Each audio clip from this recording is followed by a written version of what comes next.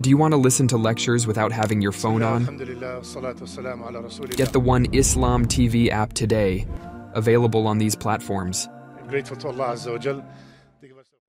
Today we will discuss a topic that I have mentioned many times in my lectures in passing, but today we're going to shed a little bit of extra light, and it is especially relevant given the circumstances right now in Gaza and in Palestine, and that is our history as a Muslim Ummah, our relationship with the Jewish people for the last 2,000 years before the creation of Israel, for the last 15 centuries. Because the fact of the matter is that it is truly sad in light of our contributions to the survival and the flourishing of these demographics that they seem to ignore and neglect all of these centuries of positive interactions. Because the fact of the matter, once again, Christian Europe treated this demographics in a very different way than we did. And multiple times in history, the Muslim Ummah and the Muslim civilization played a vital role in protecting hundreds of thousands of persecuted Jewish people. So we need to be aware of this, and we need to know our own history. And again, only so much can be said for the history of 15 centuries. But as you're roughly aware, we went over this in detail this earlier part in a number of lectures. In the year 70 CE, in the time of Jesus Christ, after Jesus Christ, the second temple was destroyed, and so Judaism once again had its diaspora. They fled across the globe, so they didn't have a land. For the next 2,000 years, where were the Jewish people? Under Christian and then Muslim rule. For 1,500 years before 1947, 1,400 years before 1947, where were the Jewish people? Either in Christian lands or in Muslim lands. Okay, what is the difference between how the Jewish people were treated in Christian lands versus how they were treated in Muslim lands? This is the summary we're going to be discussing today. And of course, the goal is to pique your curiosity. The goal is to start you on the journey. Obviously, in 15-20 minutes, only so much we can do. We need to understand Christianity from its inception has been extremely intolerant of the Jewish people. Why? Because according to their theology, what did the Jewish people do to their own God, to the Son of God? Well, according to their theology, what did they do? They murdered the Son of God. So from the beginning, there's a term that is found in Christian literature. I'm not inventing this term. It's called Christ killers. This is what they called the Jewish people, Christ killers. And that is why, generally speaking, in ancient Christianity, medieval Christianity, Jewish people were not treated as equal citizens. They didn't have the right to own property in most of European history. They were forced to live in special areas. The ancient term for this in Venice, the Venetian term, is still used in English. Guess what that term is? Ghetto. That term, ghetto, where does it come from? Now we use ghetto to mean what? A very poor, very impoverished part of the city. Well, it was called ghetto for the first time in Venice in the 1200s from a Venetian term to mean low class. It's literally a term that was used for Jewish people. The term ghetto in English comes from them having to live in a separate place of the city. Jewish people in Europe were prohibited from any noble profession. They had to take ignoble tasks. They were prohibited from owning land. They were prohibited from rising up in the ranks of nobility. In fact, the one job that they were not prohibited to do, and that's why they started to do this more and more, was the job that was prohibited by the church, and that is lending of money. The church said you cannot lend money on interest. And Christians, if they do so, they're going to go to hell, they're going to be damned. This is Christian law, by the way. Jewish people were exempt because they're not Christian. And they couldn't work in so many other areas. This is not anti-Semitic, I'm teaching you history. This is a fact. Jewish people then took on, by and large, in Europe, the profession of money lending, charging interest. because they weren't allowed any other job. They weren't allowed careers, and this was prohibited by the church. You'd be damned. So what did they do? They became the proto-bankers, the first bankers. And so what's going to happen, slowly but surely, their wealth did increase. This is not anti-Semitic. It's the fact of the matter is that they were involved in this profession, and that is why rich dynasties from this group did begin to rise in the 15th, 16th, 17th centuries. But that's because they were the ones lending money. Eventually, the church had to buckle under pressure and change their law and say it is now allowed for Christians to do. Otherwise, Christians forbade Christians from lending money with interest. It was haram for them. The church would excommunicate you. That's why this group began to do this. In the 11th century, when the Crusades was announced, in 1095, 1096, the first Crusaders, they left England, they left Italy, they left France, and they made their way to Jerusalem, wanting to free, quote-unquote, Jerusalem from Muslim lands. Do you know what happened before they reached Jerusalem? They started massacring Jewish people. Where? In Europe. Why? What has that got to do with Jerusalem? They began to reason, if we're going to go to Jerusalem where Jesus walked, we should avenge his death before we get there.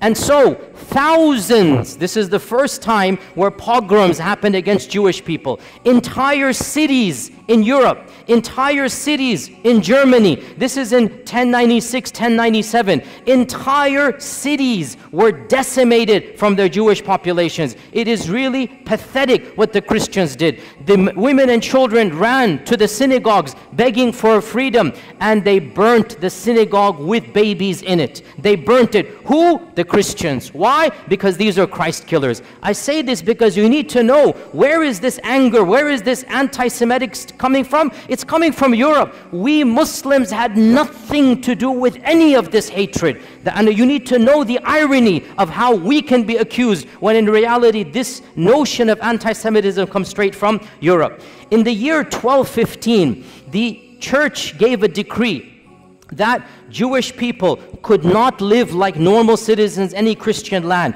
They had to wear a different clothing. They had to live in different places of the city. They had to have specific professions.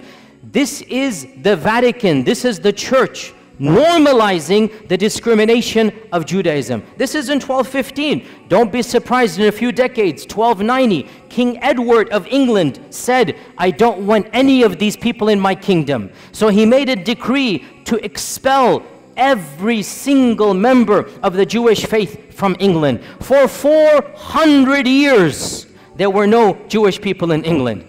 400 years. Why? Anti-Semitism. The king said, none of these people are going to be here. And Shakespeare writes his plays during this time. But the stereotype, the negative, evil stereotype remains in the psyche of Europe. Go read Shakespeare's plays. Go read how he writes about Shylock the Jew. This is Shakespeare, not me. Shakespeare is an anti-Semite in every sense of the term. The stereotypes, the negativity, and ironically, he's never interacted with the Jewish person because there are no Jews in England when Shakespeare's writing because of the decree. Only in 1680 or something, the king relents and allows them back in. And that is why, by the way, to this day in England, the Jewish population is very small compared to other places in Europe because for 4 centuries, they were banned. And one of the worst manifestations of anti-Semitism took place in Andalusia, but not under us, when Ferdinand and Isabella Reconquista, when they conquered Granada, the Muslim land, when they conquered Granada, the first decree, less than 1 week or 1 month after they took power, 1492, they made the decree. It's called the Decree of Al-Hamra because it was in the Hamra Palace. There shall be no Jewish people living in Andalusia.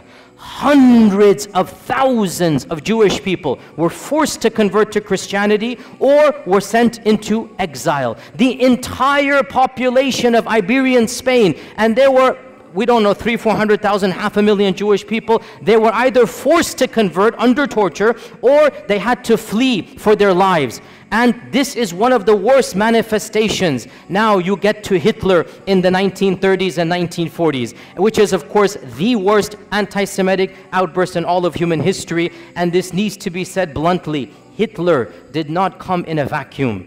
Hitler is tapping into mainstream Christian notions of anti-Semitism. The term anti-Semite, the birth of anti-Semite, the notions of anti-Semite, it has nothing to do with Arabs and Muslims. It is European and Christian through and through, 100%. Even the term is invented by the Christians and used by the Christians. This is just a summary of Christian lands. Let's move on to Muslim lands. Subhanallah, wherever Muslims went and there were Jewish people, the Jewish people faced a type of flourishing. They were given a type of protection they could never find in Christian lands. And when Muslims conquered what is currently Iraq, what is currently Iran, Iraq had a large population of Jews in Baghdad from the time of the first expulsion, not even the second, from 500 BC, because the largest group of Jews from the first expulsion, they went to Iraq. So Muslims found large groups of Jews in Iraq. In Iran, Isfahan, hundreds of thousands of Jewish people, again from the first and second expulsion. And the Muslims came and found them, and they gave them protection under the treaty of Umar ibn al-Khattab. Jerusalem, when Umar ibn al-Khattab marched into Jerusalem, guess how many Jewish people were there? 0. Guess how many synagogues? 0.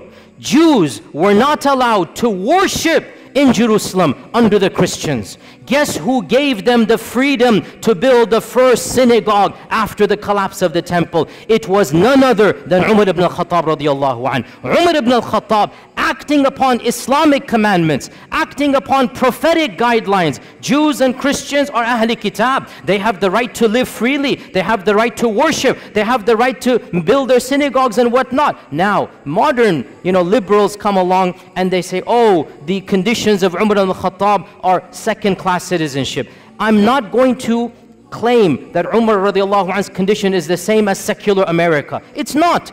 But we're not comparing Umar ibn al-Khattab to secular America. Secular America is a different notion where religion plays no role. In the Islamic scheme of things, religion plays a vital role. So if you're a Muslim, yes, you get perks and privileges, no doubt about that. And if you're Ahl Kitab, there's certain things. For example, you cannot convert people to your faith. For example, the synagogue minaret, or the temple in the synagogue cannot be higher than the minaret of the mosque.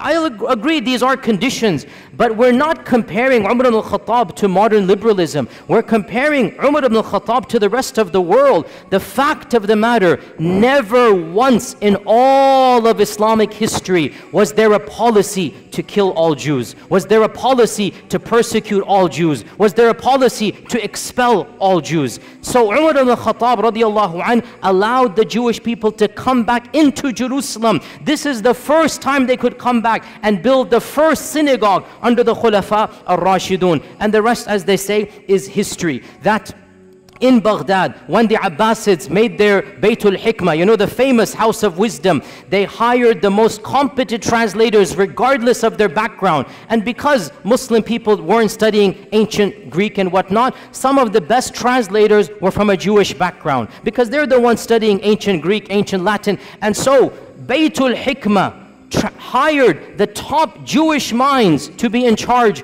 of the House of Wisdom. And when the Fatimids and when the Umayyads of Spain instituted their own Baytul Hikmah, because they wanted to compete. There are 3 khilafas. They wanted to compete with one another. So they made their own institutes of publishing. They also hired the best and brightest minds regardless of their background. Jews and Christians were at the top of this list. You have to understand why. Muslims weren't studying ancient Greek and whatnot. These civilizations were. So the Khulafa and the Sultans hired these people and gave them the best salary so that they can work with them. And one of the most interesting examples in our own history in Andalusia was under the Ta'ifa kingdom of Granada in around 1000, 1030 CE, like basically literally 1000 years ago, the prime minister of Granada, the Sultan was Muslim, the prime minister was a rabbi, and his name is Ismail ibn Naghrilla, Ismail ibn Naghrilla.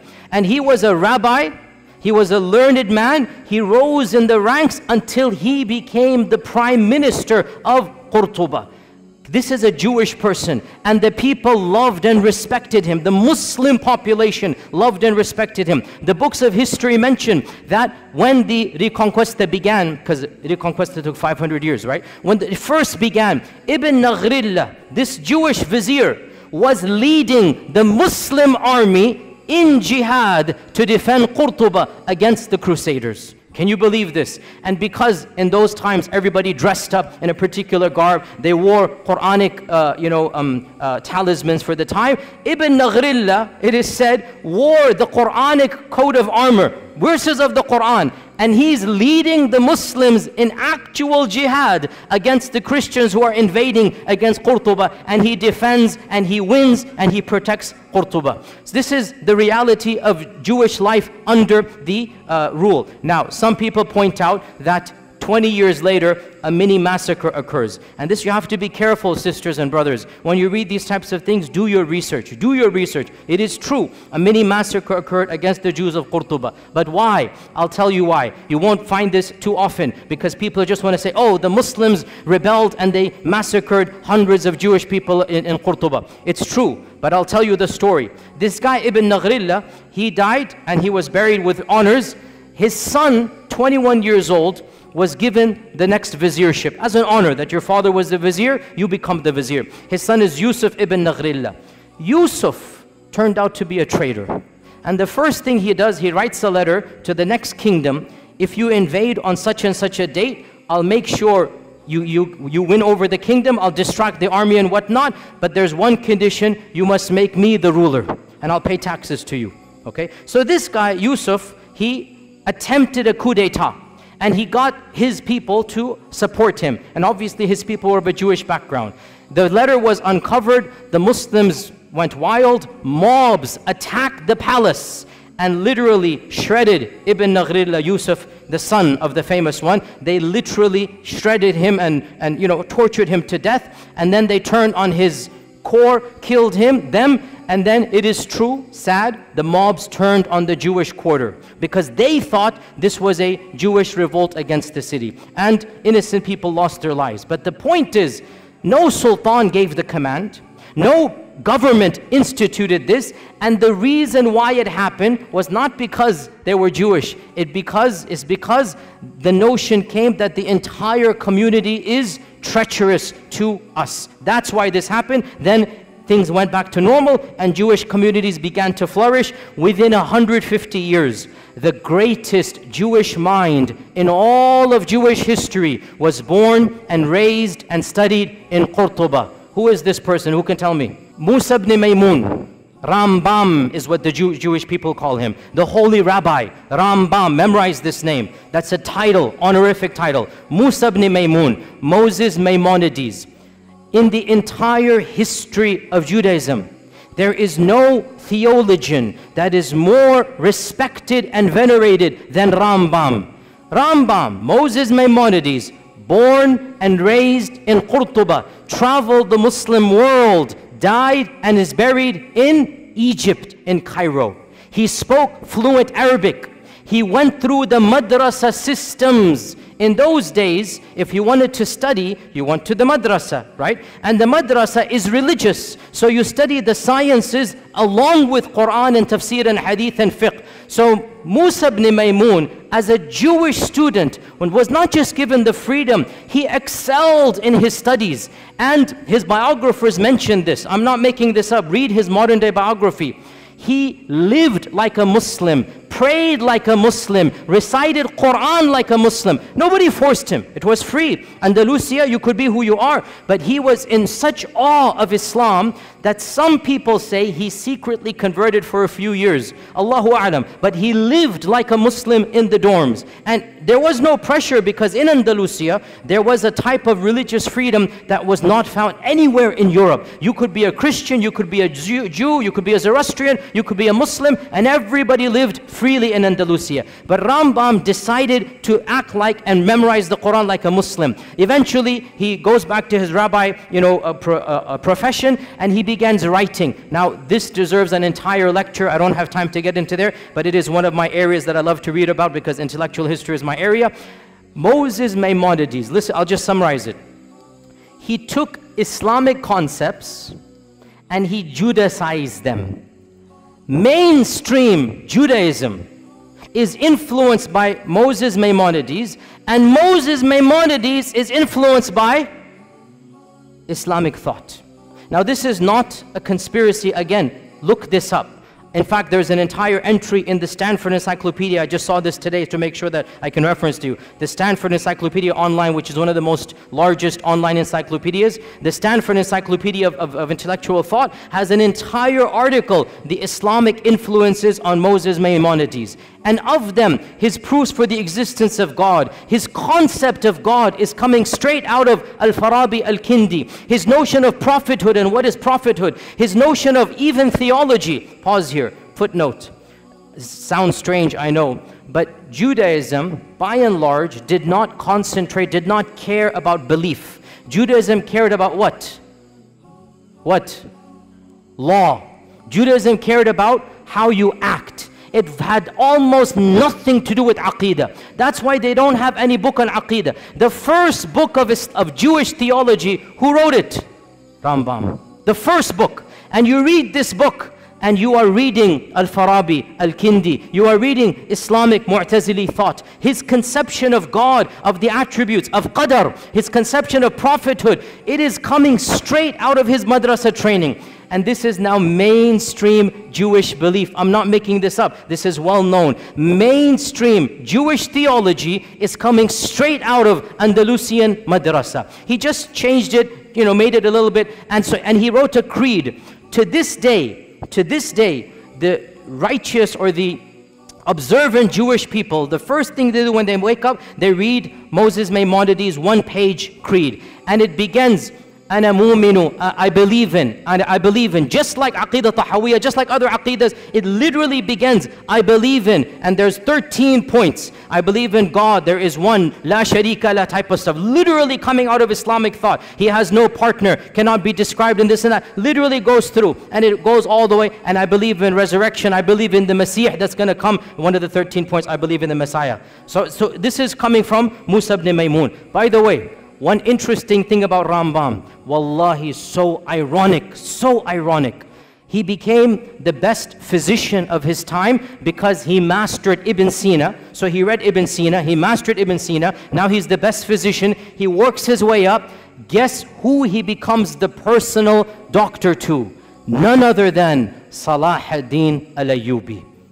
Salah ad-Din al-Ayyubi takes him as his personal court doctor. For a period of time, he travels with Salah ad-Din. He is the primary doctor of Salah ad-Din Ayyubi. Nobody can accuse our religion of anti-Semitism. Nobody can accuse our sultans, our khulafa, of hating people because of their different faith. It didn't happen that way. If you were talented, you were the best doctor, and it's so ironic. Salah ad-Din is conquering Jerusalem, and Rambam is his main doctor. Subhanallah, how can we not remind our Jewish brethren of this reality? Look at from where to where. Look at the past, and now look at how that has flipped. Eventually, he went to Egypt, he lived in Egypt. By the way, he wrote most of his writings in which language? Arabic.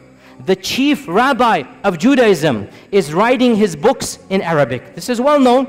You can see them and look at them online. And he has a book called The Guide of the Perplexed.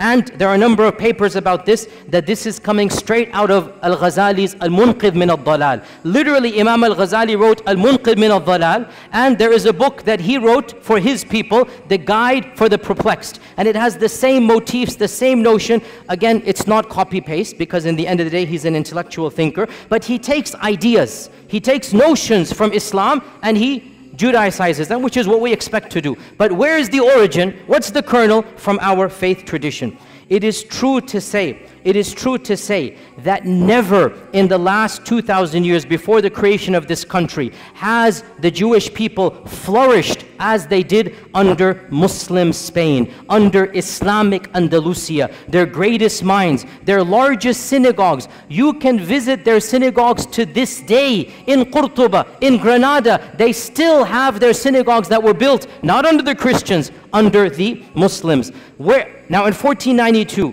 Ferdinand Isabella come, the first decree, all Jewish people will leave or convert or die, be killed. Where did these 500,000 Jewish people go? The Sultan Muhammad II gave a decree.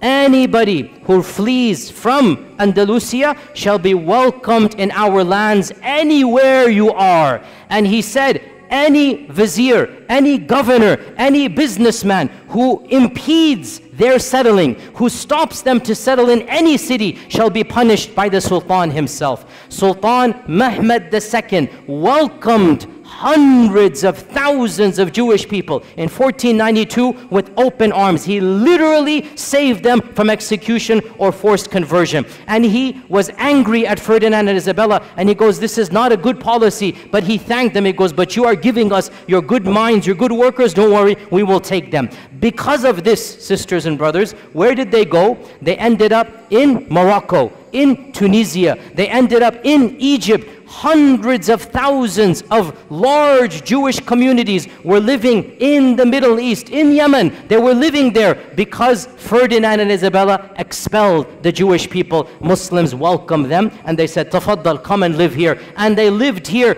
up until 1947. And by the way, before we even get to 1947, let's not forget another chapter in Muslim Jewish history.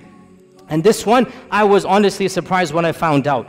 Under Nazi rule, when you're all aware what Hitler did, he made a policy, all the people of that background shall be exterminated. The most inhumane, barbaric policy in the entire history against the Jewish people was Hitler. He literally exterminated them by, gas chambers and whatnot.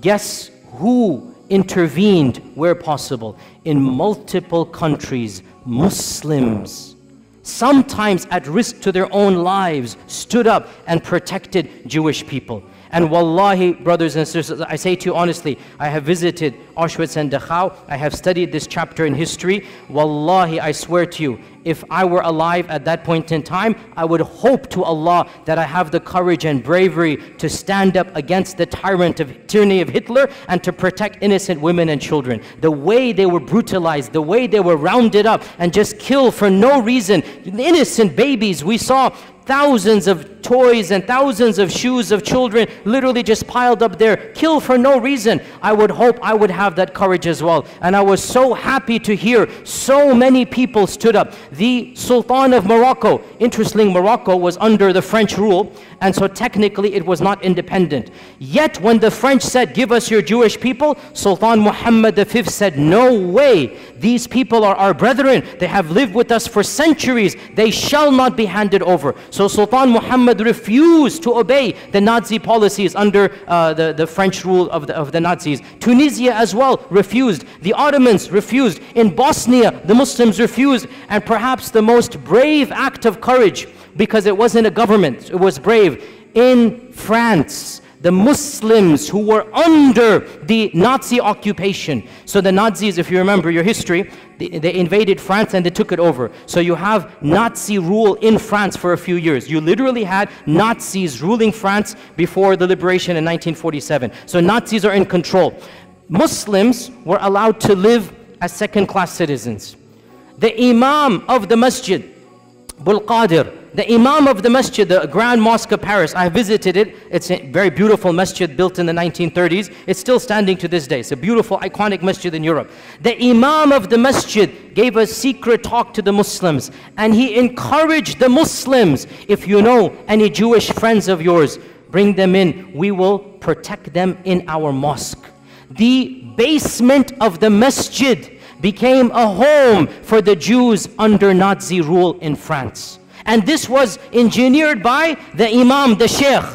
And some people didn't have space. He forged Islamic documents and told them to dress like Muslims. And it is said he saved over 1,000 people by this policy. 1,000 Jewish people in France were saved by the Muslim community, who literally banded together. They didn't tell any secrets. There were families in the basement of the masjid, and those that didn't have space, the imam personally forged IDs that these are Muslims. Because in the end of the day, what do the Nazis know? They look different, they talk different, they dress different. Khalas, they pretend to be Muslims. This is what you call Islamic rule. This is what is akhlaq of the Muslim. When this tyrant comes, you're not going to allow him to do this. You will protect them. And so it is truly sad that all of this history has been completely forgotten. What happened? Obviously, you're aware, in 1947, it is estimated there were around less than 1 million Jewish people living in Arab and Muslim lands. Less than 1 million, maybe 900,000. That's a huge number, by the way, especially after World War II. After World War II, you had more Jewish people across the Middle East and Arab lands than anywhere in Europe, right? So almost 1 million living in Yemen, in Cairo, in Iran, in Morocco. These are all people of Jewish background. What happens in 1947? The country of Israel is formed, and they make a call, a plea, that if you come here, you will be given perks and land. If you come here, you will be given a better economic status. And so majority of them migrated. Why did they migrate? Put yourself in their shoes. It's their land from their perspective, obviously. They're getting their own people. They're getting a citizenship. They're getting land. They feel it's going to be safer for them. Some of them believe in Zionism. And yes, I'm not going to deny, because of the atrocities in 1947 and the massacres against Arabs, it is true, in a number of Muslim lands, for the first time in history, these types of sentiments that we now are familiar with began to develop against the Jewish population. I'm not going to deny this. But why did it happen? Because of politics of Israel. Not because they were Jews, because Israel massacred thousands, hundreds of thousands of Muslims, expelled hundreds of thousands of Arabs. Well then, there's going to be a feeling of sentiment. Why are you guys doing here? Go where you belong and whatnot. So all of this put together in the next 5 to 10 years, from 900,000 Jews in Arab and Muslim lands, currently it is estimated there are less than 15,000 across all lands. 200 here, 500 here, all of them have come to Israel. But one final point, and with this we conclude. Subhanallah, this is something you need to know, O Muslims. This division of living under Muslim, living under Christian, it had and has and continues to have a profound impact on the demographics of the country of Israel. Judaism is divided into multiple groups. The 3 most important groups: number 1, Ashkenazi; number 2, Sephardim; number 3, Mizrahi. These 3 divisions go back to whether they were living under Europe or under Muslim rule. And the most Europeanized Jewish people are the Ashkenazis. These are the ones, they never lived under Muslim lands. These are the ones, they have a different cultural background. They're more European. Generally, they're more secular. Generally, they're the ones in charge. Generally, they're socioeconomically privileged, and they're the governments ever since the founding of Israel. Sephardim are those Jewish people that were kicked out of Andalusia. And Mizrahi are the Jewish people who lived in Arab lands, Yemen, Iran, other places for many millennia. They are the smallest. Generally, Sephardim and Mizrahi are more pious. They're more orthodox. They're more religious. They're more believing in God. And a lot of you don't know this. In Israel, they are treated like second-class citizens. In Israel, because they can tell by your looks, they can tell by your name, they can tell by your culture. The Ashkenazis, who have a white skin color, are the superior class. And of course, there's even a lower category, the Falasha, which are coming from Ethiopia, and you should see how they are treated in Israel. They are the lowest of the low. But above them are the Mizrahis, and above them are the Sephardim. Sephardim and Mizrahis, they are ghettoized in Israel. In the 40s and 50s, they were not given the land they were promised. They were not given the perks that the Ashkenazis were given to. They were not given government positions. And this caused, I'm not joking, you can look this up, in the 60s and 70s, political parties, some of them semi-violent, from the Sephardim, from the Mizrahi, were formed to fight against whom? Against whom? The Arabs? No, Ashkenazis. To fight for their rights. And these days there is a massive party in Israel called the Shas Party, S-H-A-A-S, the Shas Party. It is the fourth or the fifth largest party. It is a party that was founded to protect the rights of the Arab Jews, i.e. the Sephardim and the Mizrahi Jews, so that they have equal rights as the Ashkenazis. You have to realize racism is rampant in that group of people, even amongst their own.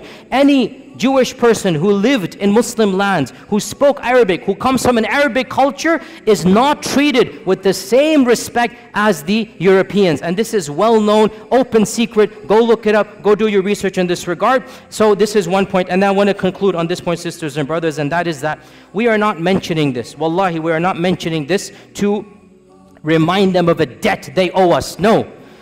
We did this because Allah told us to do it, not because of them. We did this because our Prophet ﷺ taught us this is how we treat minorities. We would do it all over again. But we just want to show the world this is Islamic law. This is Islamic Sharia. The freedoms that they had, the intellectual, curiosities, the books that they produced, they couldn't produce a fraction of them in Europe in medieval times. And that is what we give to the world. It is truly sad. And we don't say this as a debt or a favor. We're just pointing out the facts. It is truly sad that the same descendants of those whom we saved, those who were given refuge with us, they have flipped the script and they are doing what Hitler did to them, they are doing to the very people who protected them. And we just say this as a historical fact and record. Otherwise, we complain to Allah and Allah alone. These are facts we should all know, and we are proud as Muslims of our history, and we're proud of our Sharia, and there's nothing to be ashamed of. Alhamdulillah, thumma alhamdulillah, and inshallah we'll continue in the same vein. Jazakumullah khair. Assalamu alaikum wa rahmatullahi wa barakatuh.